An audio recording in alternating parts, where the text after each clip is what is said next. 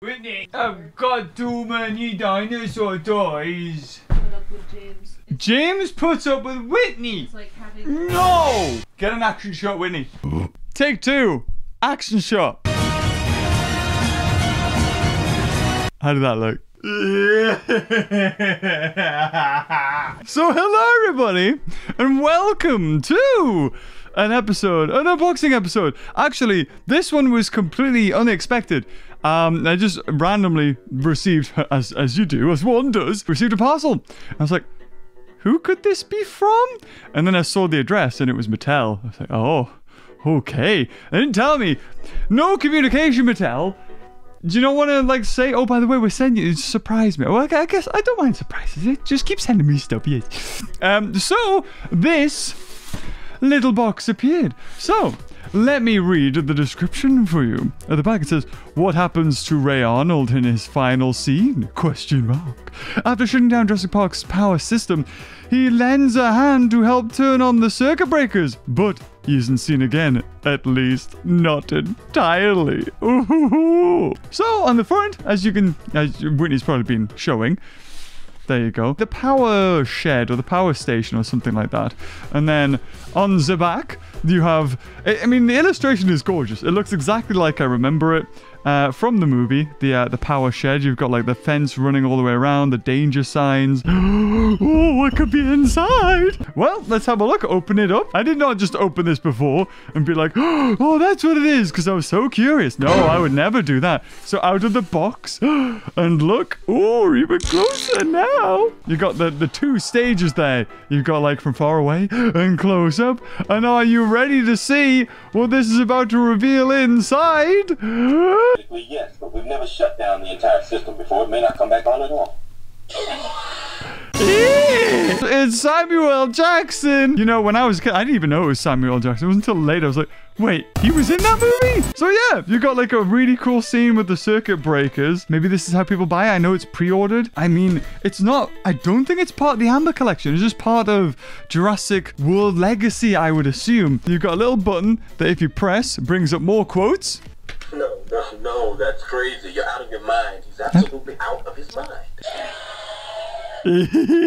Amazing. Obviously, this is something that I think Mattel have put together as part of like, we'll send this out to influencers and yada yada yada and press and stuff like that. And you know, I'm appreciative. I love it. It looks amazing. The level of detail they've done with it, like doing the entire interior. If I just get down on the floor here, if you look at the top, I don't know if you can really see that. You can probably zoom in on that camera.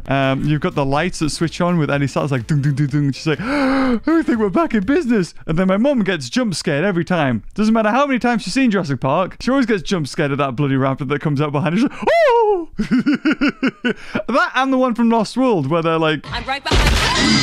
I wouldn't say it's kind of accurate to Jurassic Park because the one in Jurassic Park is just kind of brown. But it's a different variant, I think, than what we've seen. So at least it's something different. It's not like a raptor that we've had from a different one, repackaged and purposed, like they've done a lot of times in the past. And the Ray Arnold, well, I mean, I'll get this all out in a second, but it just looks so cool. I love this little diorama. And we'll do one more. Right, rabbit object. Whatever it did it all. But with the key checks off, the computer didn't find the keystroke, so the only way to find them now is to go through the computer's lines of code one by one. I gotta admit, some of the lines I'm like, you chose that one? But hey ho. Anyway, let's cut this bad boy open and see exactly what's inside. Yeah, there it is. Oh, so it all slides out, does it? Oh, it is an interior thing. Okay. Ooh. Oh, there we go. Underneath. Oh, nice. Oh, that is so cool. I would have loved that as a kid. Like, I don't know, especially with Jurassic World. Mattel have definitely not done any playsets or anything like that. And they couldn't really call this a playset because it's probably not available for the majority of people who would want it, or even if it's available at all. I'm assuming this is all one big thing, so I could probably take it out if I wanted to. Yeah, that's all one unit. Samuel Jackson, voice box. Theoretically, yes, but we've never shut down the entire system before. It may not come back on at all. Oh, that is so cool. Let's get out the man himself as well as the raptor. Ah!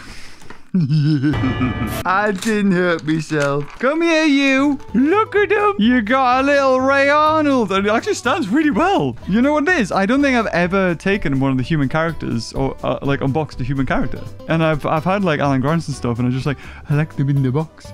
But that is so cool. Like the points of articulation. Kind of like, this is the first time I've had it in my hands, and it feels a little bit flimsy. I'm assuming I can pull off his arm. Can I pull off his arm? I mean, it's got red, right? Like, there's red there, so... Yeah, there you go. He's lost his arm. Oh, that's so cool. And obviously you could put that over any Sattler if you wanted to. Still has its elbow articulation in it. So you can move the hand like up and down. That's so weird. You got the head articulation, elbow, shoulder, no wrist. Lose points for that, Mattel. But you've got knee, pelvis. Oh, wow. That is crazy. And I'm assuming, yeah, you've got a little hole so you can plop him on his little stand. So if you didn't want to keep the box or you didn't have space, you could just have little Arnold by himself there. He ate his arm. He's out of his mind. He's out of his mind. I mean, they've put the red on him. So it's like, oh, he's got his arm. He's lost his arm and stuff.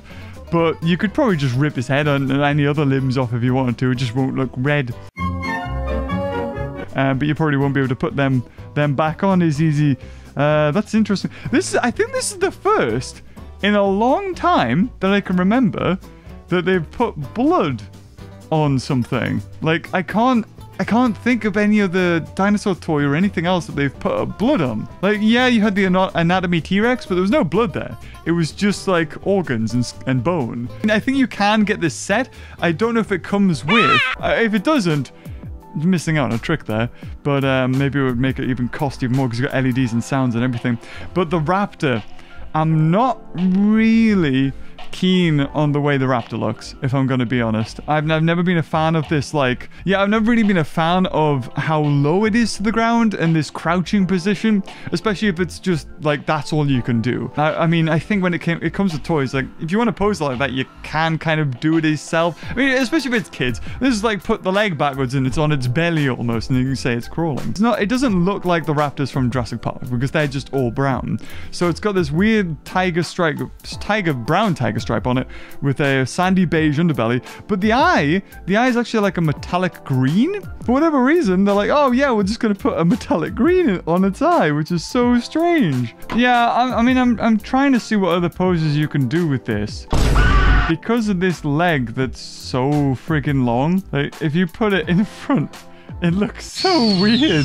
I think there's two poses. You can do like a sneaky one with the arms down. I think that's like the best one. Like a pounce towards, which is just arms up and then there you go. That's probably going to be the best you're going to get. Really good detail there. Lovely paint application. There's like airbrushing for the hair. There's like a darker brown there. Of course, you got those metallic green eyes. But like I said, I'm just not a fan of the... Hello, my baby. Hello, my honey. This, you can't fault it. Theoretically, yes. Yeah. White rabbit object. Whatever it did it all. Well, the key check's off. The computer didn't find the keystroke. I don't like this one.